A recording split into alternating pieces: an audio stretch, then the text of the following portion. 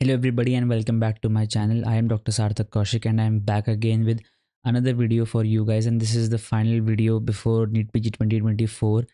I know I have been wanting to talk about this uh, NEET PG postponement once again for some time, but I had to sit down and rethink what I really wanted to talk about in this video because I didn't want to just come up and start playing the blame game again and again with the NBE. Actually, it has been so long since we had this exam, and it's been a really tough time for all the students who are going to appear for this exam, whether for the first time, second, or the third time. Now we don't have much time left for the exam, so I just wanted to come up to you and give you one final piece of advice. I wanted to take away a few things that happened in the past few weeks and just really reflect upon how you've prepared for your exam and what you can do to actually achieve what you wanted to in the very first place before this fiasco even began. So let's just get into the video. This will be a short one, I promise, and it won't waste a lot of your time. So stay tuned and keep watching.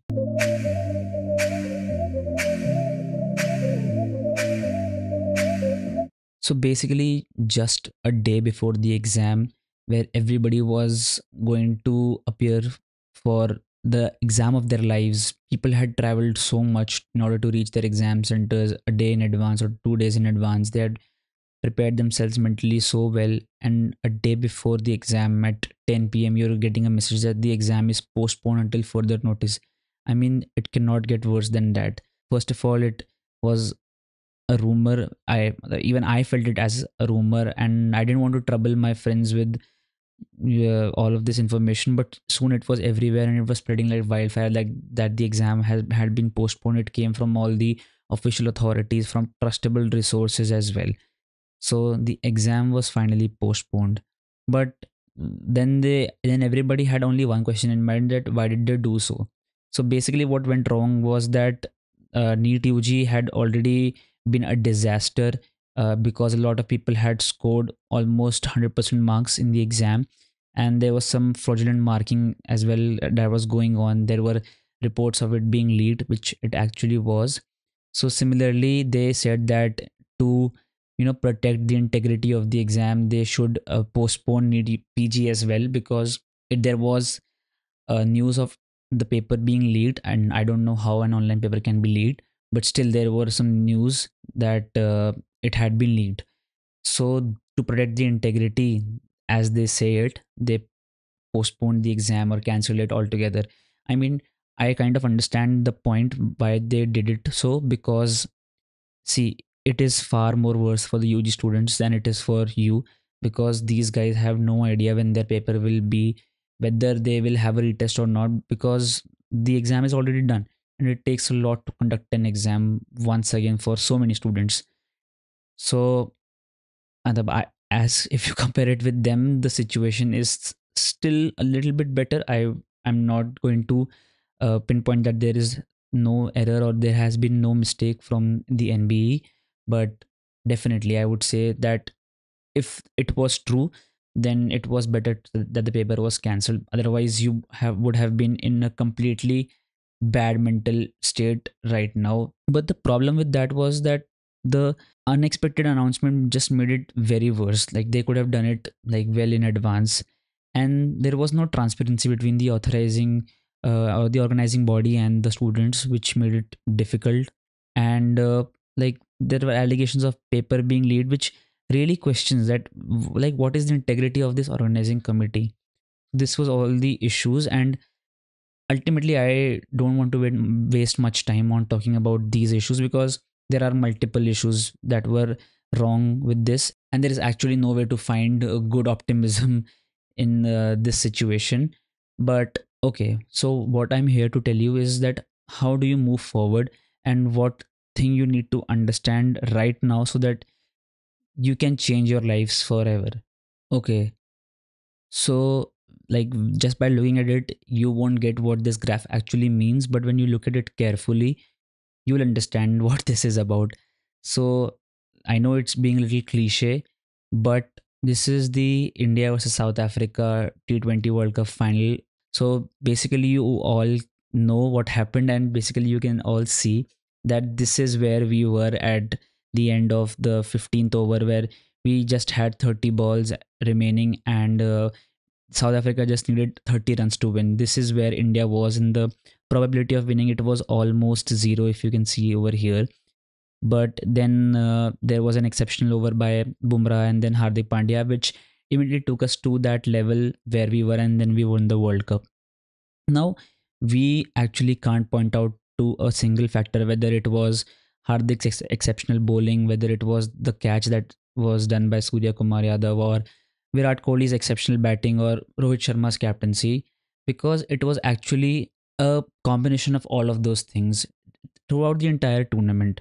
So basically, what I mean by showing and giving this example is that it is not over until the very last moment. You might be feeling very defeated and very frustrated at this point of time, that why is it happening to you only? Because every time things seem to go wrong with you, whether you are a dropper or an intern. The exam was supposed to be held in March, way back in March. Then it got postponed, then it got preponed, then postponed once again. And finally, this happened a day before the exam. And you might be feeling that you, after being in such a good position, that you've lost everything. India was doing so well in the first few overs of their innings that everybody felt that like India's got this game, we've clutched this game. But towards the beginning and towards like the extreme end of the match, we felt like it was like losing from us once again. Even Virat Kohli said that he felt that the match was going to slip away from the hands once again. But they rose up to the occasion and they came back in such a way that like India is going to remember it for generations to come. So this is what you need to do. You don't have to lose hope that you can still win this game. You are in this game till the very end, till the point you step out from the exam hall. You are in this game. And just the next day after the India match, there was the Austrian 2024 Grand Prix. And you can all see like Max Verstappen is ruling everybody in this Formula One World Cup. Lando Norris is the second best driver out there right now. And you can see the time differences in the qualifying. So Max Verstappen and Lando Norris qualified first and second. And like Russell from Mercedes was qualified third, and he is zero point 0.5 seconds away from the lead car. And zero point 0.5 seconds in a Formula 1 qualifying is a lot if you don't watch Formula 1. So basically, the entire race, Max Verstappen and Lando Norris were battling it out in one of the finest driving one has ever seen in Formula 1. And these two were killing it. George Russell was about 15 seconds behind the both of them. And he was just driving his own race peacefully. And he was just there or thereabouts. But something unexpected happened in the final stages of this race, and you can see how both the race leaders kind of crash into one another, and both of them just lost it. So what happened was that Russell was 15 seconds behind, and you can see that this is his win probability in the how the race went. And you can see at the very end, he came up and rose to the occasion and ultimately won the race, which no one was expecting him to do, because Mercedes is not a fast car these days. So the another message that I want to give you with this example is that you can always capitalize on someone else's loss. I know it's not sounding good, but this is true. A lot of people have given up on their motivation. A lot of people feel very tired, but you have to make sure that you are not one of them. You just have to be in the race. Ultimately, you all will end up somewhere. But the important thing is that if you are performing well, like in the past few months, giving GTs and performing exceptionally well in those GTs as well, and now if you decide to like go absolutely crazy, you don't study properly, or you're too overconfident that you make a mistake, you crash at the end, then someone else is going to capitalize on your loss. Even if they're not performing or studying better than you, they will still do better in the exam because they have always been consistent. So you have to be extremely consistent at this point of time. It might be very difficult, and there's no one that can understand it better than you guys. But this is the thing, you have to ultimately realize that this is a game of consistency. This has always been a game of mental strength rather than your ability to read well. Ultimately, there is no strategy that can, like, get you to exponentially increase your marks at the very end. There's only one strategy, and that is you have to be mentally stable when you are sitting in the exam hall. And the final example that I want to give is that just after one weekend from this race, there was the British Grand Prix, and the world's number one driver, the goated driver Lewis Hamilton, won his race after 945 days of not winning a single race. When there was a time that he used to win every single race, he hadn't won in 2.5 years. And then he came up and won a race finally. That means that you might be very good at something and you might be performing consistently well, but it might not be showing up in your GT marks or your the Q banks that you are doing. But that does not mean that you cannot win the game. You are in the game till the very end, and this is the final take home message from all of these examples, that you just have to be there with the mental stability and the calmness, and you can easily win. So now we know that the exam is going to be held on 11th August. The date is finally here. So you have a deadline to work upon. And one good thing that I feel about this is that now you know what you need to do in the final 7 to 10 days just before the exam. You have practiced it. Now you realize what you missed and what you can do better. A lot of people don't get this opportunity because we tend to waste a lot of time in the final 7 to 10 days. You've been given that chance again on how you can, like, do better this time. So there was this talk about, like, NEET PG in two shifts, and there was a lot of confusion regarding this as well. Let me tell you, this has been happening in JEE since a lot of the past few years, and this is nothing to worry about. Some, yes, one paper will definitely be easier than the other paper, and that happens in JEE as well. But you don't need to worry about the scores. You just need to worry about your studies and your confidence.